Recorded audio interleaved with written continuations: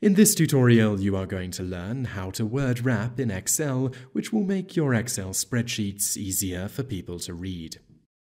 There are two main methods of wrapping text in Excel. First of all, you can wrap the text in the cell automatically.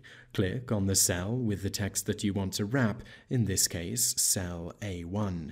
Make sure that you are in the Home tab, then look in the Alignment section for the Wrap Text option. When you click on this, the text will automatically wrap so that it fits the size of the column. Alternatively, you might want to wrap the text at a point in the line of your choosing.